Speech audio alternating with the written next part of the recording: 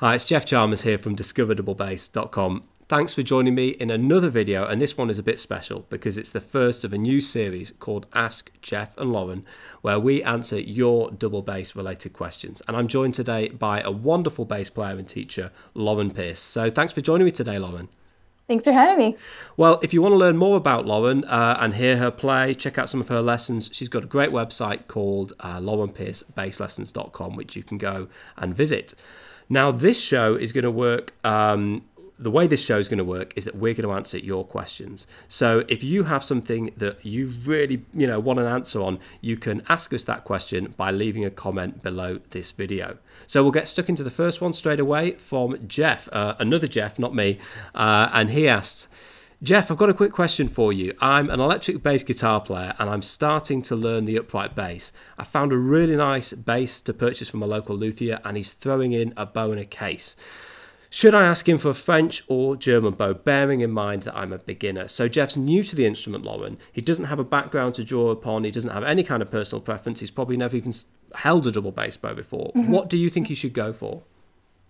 Well, some people say that there are different advantages and disadvantages to each one. I think either one is going to have the same amount of challenges and the same amount of difficulties. It's just they're going to be different. For French bow, I think a lot of people like to use French bow when they're playing solo music, when they're playing something a little bit lighter, like chamber music, but you absolutely can use it when you're playing in an orchestral setting or whatever. For German bow, it's a little bit, I don't want to say rougher, but a little bit heavier. So it's really, really good for orchestral playing. But you can also use it for the same things, for chamber music and for solo music.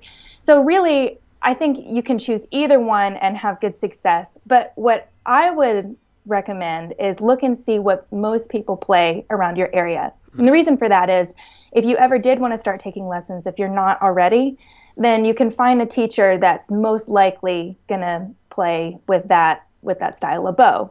And I really do recommend that when you're a beginner, because when you're starting with the bow, it's such a bear, that you really need someone to help you out. And if you have someone that specializes in that bow holds, then it's really going to help.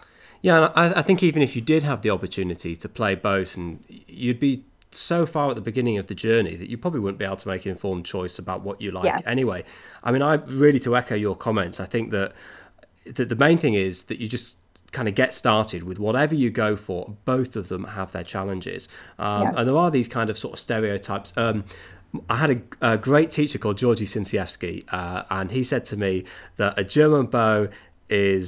French bow is a cup of tea and a German bow is a mug of tea. And that was his explanation. And in a way, it kind of makes a lot of sense to me. It does. Yeah. It does. And anything that uses tea, of course, being a Brit, I appreciate. So, I mean, I play German, Lauren plays French, and you will find examples of wonderful bass players, who are really expressive, doing all sorts of things on the different bows. And I think it's probably easier to use more weight and a heavier sound in a German bow, perhaps. And maybe it's easy to play light with French bow, but you'll always find people doing that on either one. I think as you get started, Lauren's point about finding people in your area playing the same bow is key, because anyone who's starting out on the double bass should get a lesson from a teacher face to face at some point. And if they play French bow, then I would go for that. And if they play German, then I would go for that.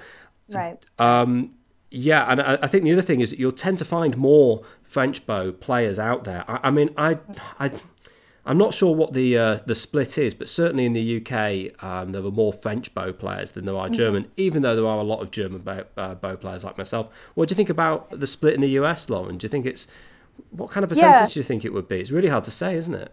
Yeah, I was just thinking about that, and I could be wrong, but I feel like it's pretty even now. I think maybe at one point there was a little bit more of French bow players, but now I tend to see just as many German bow players as I do French bow players. And so because of that, it's good for you to find a teacher that plays that style of bow. But if you can't, and you're just dead set on playing, say, German bow, and everybody around you plays French bow, a lot of the teachers are also trained on the other bow hold. So it's not the end of the world. And the reason I say that is because you might start on, say, French bow and then decide later that German bow works much better for you. So just start with something, and Just to you'll finish feel off, Lauren, do you have this problem? Because in the same way that whenever you see somebody using the strings that you really love, or you like the sound of, and you think, oh, maybe I'll just go get those strings. Yeah. I've been watching your videos of playing French bow, and a lot of other people, John Palatich and what have you.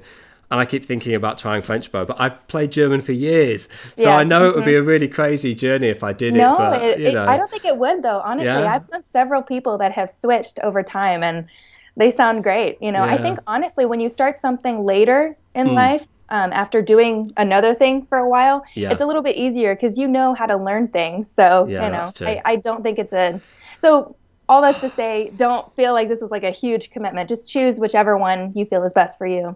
Absolutely. And you know what? That's a great point. We'll finish it there, Lauren. And listen, I just wanted to, first of all, well, thank you, Lauren, for coming down and joining me today. It's been great having you here. And of course, thank everybody for watching this video. And if you have a question, if you have a comment to follow on and join this discussion, please post it below this video. And we'll see you next time.